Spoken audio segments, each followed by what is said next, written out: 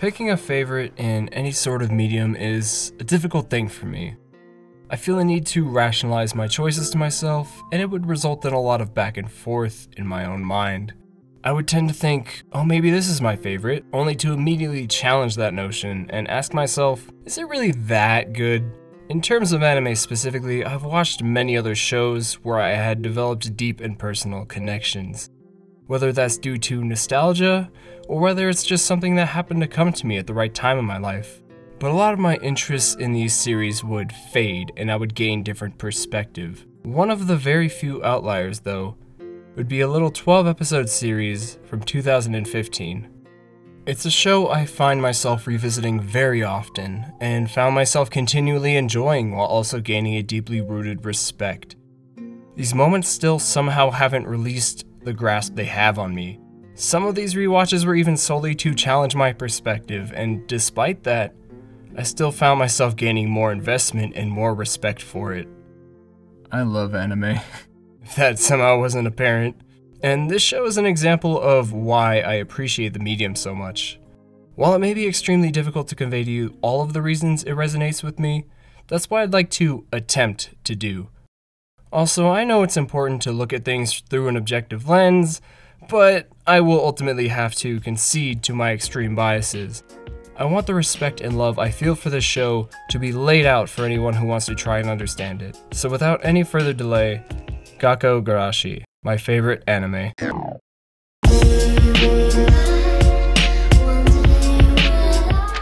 One of my fondest memories of Gakkou Gurashi goes back as early as simply finding it. The minuscule act of discovering the show was a memorable experience in itself. Whilst browsing around my favorite meme trash anime group on Facebook, I came across a video clip. A clip that was, confusing, yet intriguing. As soon as I witnessed this, I had to immediately check out the show to fully understand the context. Now, this clip I'm referring to was, a spoiler, and easily the most iconic moment from the show. With that said, we're going to talk about that. The good news is it happens in the first episode, so if you want to avoid this moment being ruined for you, I suggest just watching that first episode. Now you might be asking yourself, is this guy really suggesting I just blindly watch an episode of some show I know nothing about? Well, yeah, actually. If I didn't, I could be possibly robbing you of the experience the show is so well known for. But okay, fine, I'll give you a quick synopsis before I move on. Gakkou Gurashi is a moe anime based on the premise of its small cast of cute girls being part of the school living club. What does this club do, you ask? Well, they live in the school. But that's not all the show is about. Gakkou Gurashi delves in many exciting themes such as coping mechanisms, codependence, and post-traumatic stress. I'd obviously like to elaborate more, but there's something I'm obviously trying not to address, so just trust me. It may look like something you don't want to watch, but give the entirety of episode 1 a look and consider pausing here and coming back. Anyway, if you know anything about this show, you're well aware of what I'm alluding to. And for those who don't care about spoiling the premise, just promise not to hate me. Senpai! Ah, Mii-kun! どうしたの?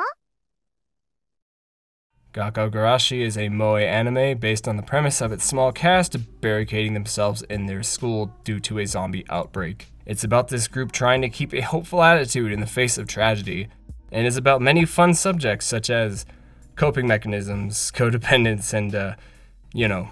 In reference to post-traumatic stress specifically, we should address this girl with the funny hat, Yuki Takuya. You see, the series' main hook is that while this is what's actually happening, Yuki does not see it that way. From her perspective, the incident never happened. She has repressed painful memories and has created a false reality in her mind, which leads into episode 1's final moments, revealing that the previous 20 minutes we sat through was that false reality.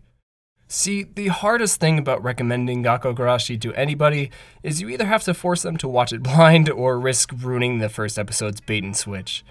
At the same time though, I've never been quite as excited to show someone a single episode of anime. You see, it's not just the fact that this show pulls this twist on the viewer, but this first episode presents one of my favorite aspects about Gakkou Gurashi: its attention to detail. As previously mentioned, I have rewatched this series countless times, and despite that, I'm still noticing many little hints sprinkled throughout. The foreshadowing isn't always subtle, but for every obvious hint, there may be several tiny ones. And this first episode is possibly the most condensed example of this. We begin watching without the knowledge of what's to come, but as the episode progresses, things just seem slightly odd. But instead of ignoring weird plot points, such as the fact that they're living in the school, they address some of them and give reasons for why they could all feasibly make some sort of sense. They live in the school because that's the show's premise, a club that lives on school grounds. Kurumi always has this shovel, but then we find her later on the roof where the garden is, implying that's why she has it. And even things that aren't explained can be excused by common tropes and limitations of other shows in similar genres and settings. Using these featureless background characters is my favorite example. What is normally used as a result of budgetary or time restrictions has an intentional and effective reason for existing. But after making it through the first episode, you probably noticed the more obvious foreshadowing, like this shot of the broken window and the cross on the roof. But did you notice this crowd of people in these awkwardly hunched over positions? After reaching the conclusion, do you recall this seemingly unimportant dialogue about Yuki almost going home? It's moments like these that have not only strengthened my investment, but also my respect for the show. And trust me, we're not finished after only episode 1. There are events further down the line that become more unsettling when you notice seemingly minute details upon reflection. There are moments where my heart would sink after discovering something that was new information to me, yet was always present. That's when I would think back to previous episodes and find myself feeling an overwhelming emotional cocktail of dread and sadness.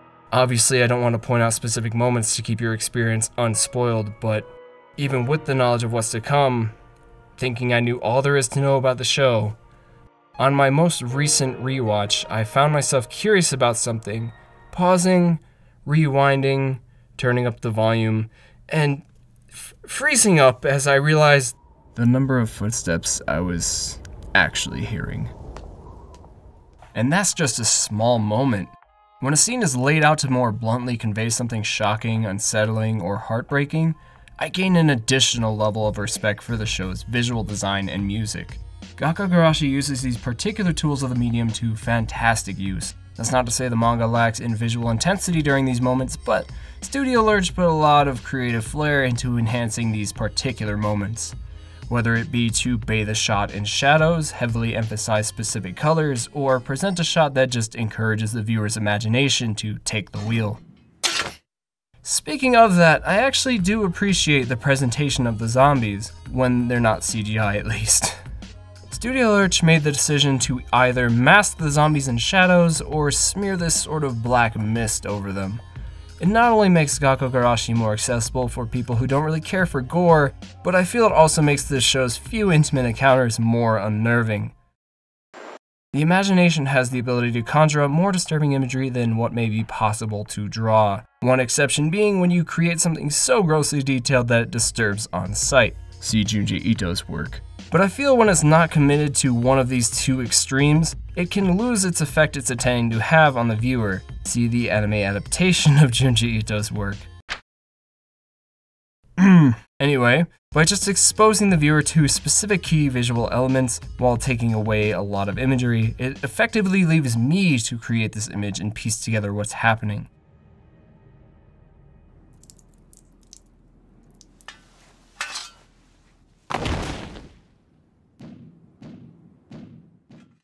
And you know what? Honestly, it's interesting just to see how well these concepts align with Gakkou Gurashi's deeply rooted themes.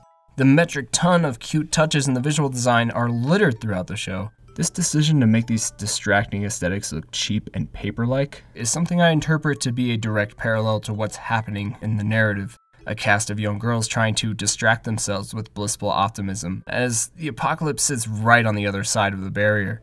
It's also more than fair to say these touches aren't limited to only the visual design of the show. I've come to realize similar design concepts are all over Gakkou Gurashi's soundtrack.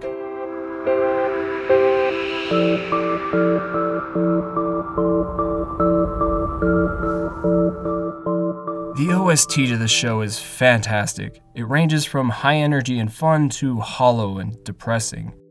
While there is a heavy use of piano, there's actually a decent amount of variety in the instrumentation behind a lot of these tracks. And despite a few outliers, there's a general theme, a more empty and minimalistic touch.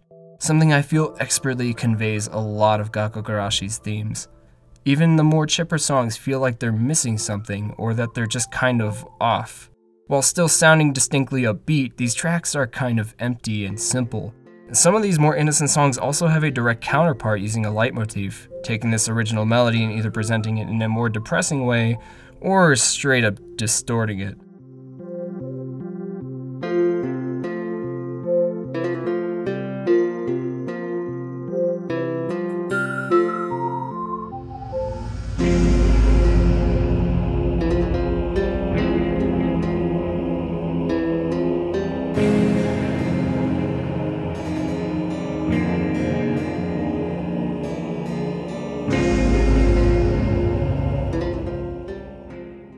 I actually love a lot of songs on this side of the soundtrack in particular. There's a vibe of fading innocence, coldness, and isolation. My favorite example, and quite possibly my favorite track in the entire OST, being Kayaku no Naka no Keshiki.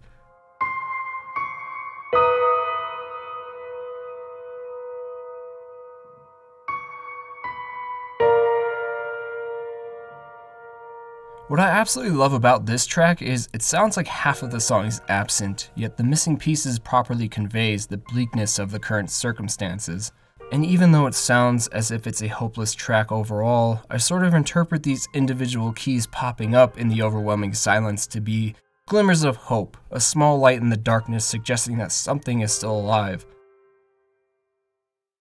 I could go on and on and on about the OST specifically, but I realize I've been going on for quite a bit while only discussing the aesthetic pieces to the anime.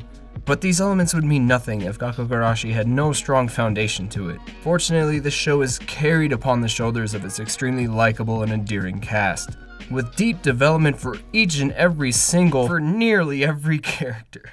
I'm so sorry, Yuri. But one or two characters not getting their chance to shine aside, the show dedicates its first half of its runtime into its cast's more personal stories, how they came to unite, and how they play off one another.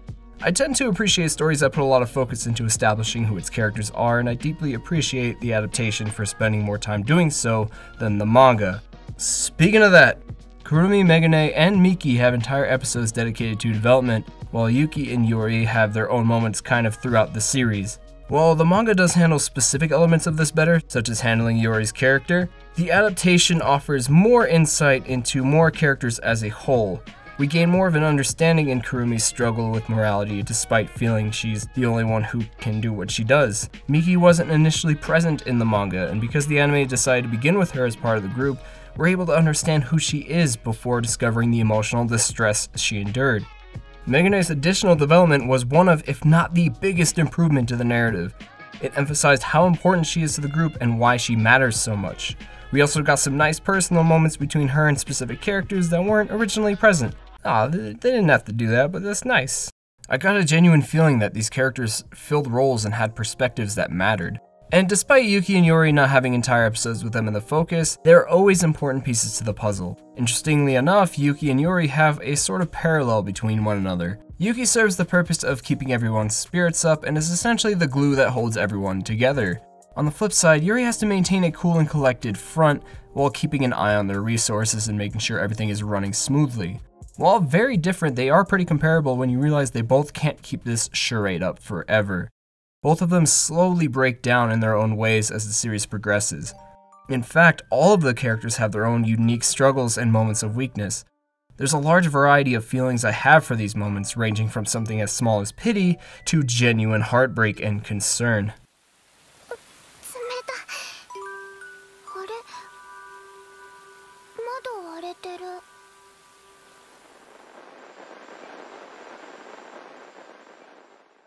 One thing you'll also notice is the show is honestly more focused on the companionship between its characters more than any horror elements, and I put the word horror in quotation marks because, despite Gakkou Gurashi occasionally filling me with a sense of unease or dread more than any actual horror anime has, it uses horror elements as a tool to enhance or play off our attachment to these characters. The anime has a fair share of intense and creepy scenes, but it has more instances of our characters just having fun with this heavy moe aesthetic draped over everything. And about that, I think it's a good time to talk about the moe influence the show uses, as it's kind of a divisive topic among fans and critics. While I would hesitate to call Gakkou Gurashi a complete deconstruction of the moe genre, it does feel like it has something to say about moe. One of the biggest and more immediately obvious elements is that it's using this aesthetic and mood to distract us from what's happening. Much like Yuki's delusional state, it's a distraction from reality. It's trying its hardest to make things fun and cute, all the while we know what's going on is anything but. However, the show also does relish in these moments a bit, keeping our characters' engagements fun and interesting. Whether it's Kurumi making fun of Yuki's drawings or how differently the characters eat, these are important little insights that develop these characters further and make them feel more like real and unique people. Even though I feel some of these brighter moments drag on a bit too long, sometimes for entire episodes in fact, they also serve another purpose. These moments lower our guard. In addition to creating an atmosphere that allows us to enjoy our time with this cast, it also got me quite anxious on my initial watch. Just knowing the premise of the show meant that these fun moments not only would not, but could not last for long. Eventually things would come crashing down, and just knowing that this is an inevitability, it made me cherish these moments as they were happening and eventually miss them when they began to fade. But that's kind of the point, isn't it? It's essentially how we look back on our pasts, how we hold on to fun and nostalgic memories, and have a tendency to not think about the things that bothered us. If taken to the most extreme, memories can be altered or repressed, like in Yuki's case. The show is presented this way because it's how Yuki perceives it, and the rest of the cast depend on Yuki to act as a lens into this nicer reality. Honestly, despite the sort of tragic and messed up nature of this, it's kind of necessary to keep everyone sane and hopeful. You'll notice over the course of the show, when this chipper girl with the funny hat isn't present, everyone seems to fall into more depressed or unbalanced states. And upon Yuki's return, a balance is restored. Which, if I could conclude this segment, I would have to say balance is one of the most important elements in how Gakkou Gurashi presents itself.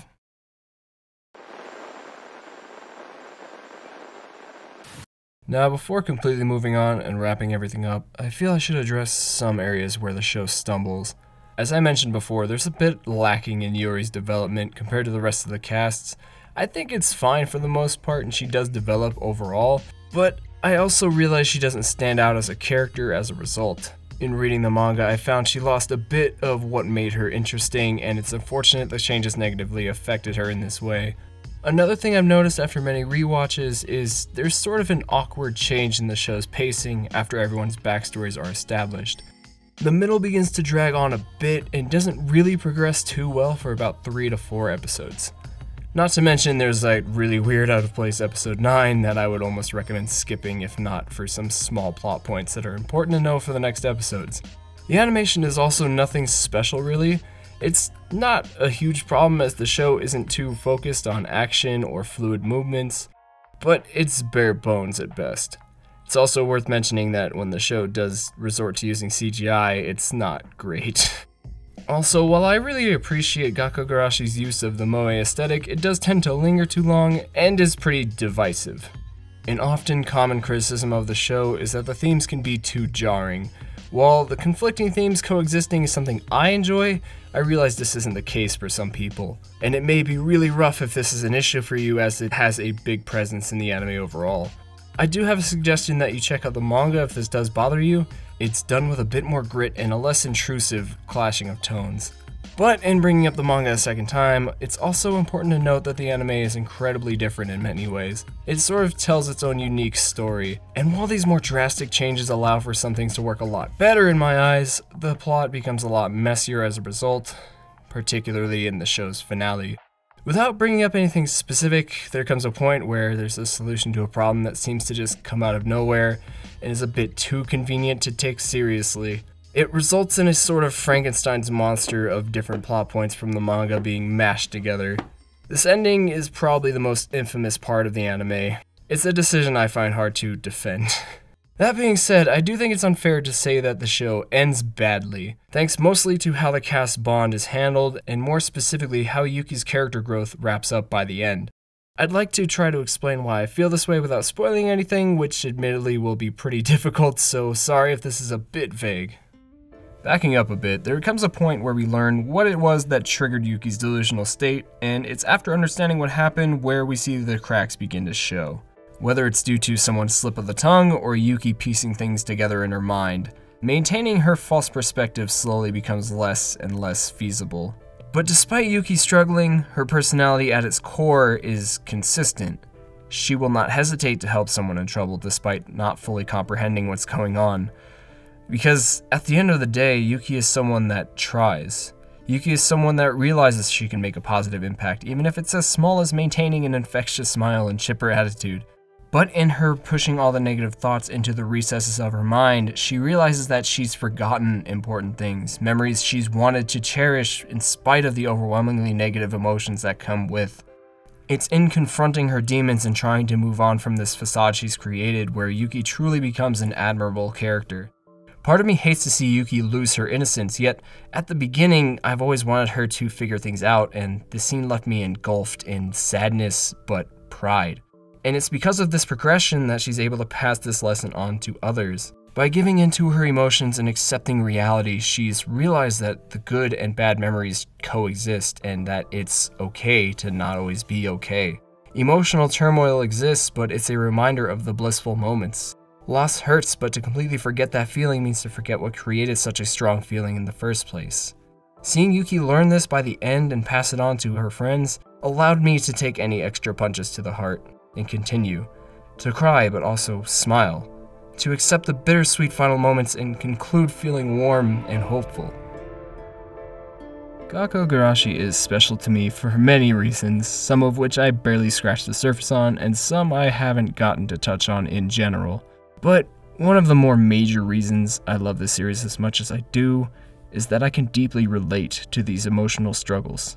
I obviously haven't reached the same levels of disconnect as Yuki, but with all of the terrible things going on in the world and with some personal issues I have struggled with, I often find myself ignoring things, just pushing all the negatives out of the frame and putting the blinders on. Sadly, this is something I feel many of us do without ever realizing. I mean, here I am indulging in my habit of making these super niche videos, and here you are watching. Now don't get me wrong, I'm not trying to shame anybody, and I'm grateful you decided to give my video a look, but these are dilemmas that occupy my thoughts whenever I think about Gakkou Gurashi. I wonder if I'm any better than Yuki, and I've come to realize that I'm not. But what's beautiful about this situation is that Yuki represents what I'd like to become. That sort of growth has become a personal goal of mine. And while this may be my own personal attachment to the series, I feel there's something to gain depending on who you may relate to. All of these characters have their own struggles, and if you can envision yourself in their shoes, maybe the show can become important to you as well. Sorry for ending this on such a weirdly emotional note, but that's exactly what Gakkou Gurashi is to me. It's emotional, and it doesn't always make sense, but at the end of the day, I still understand it and love it.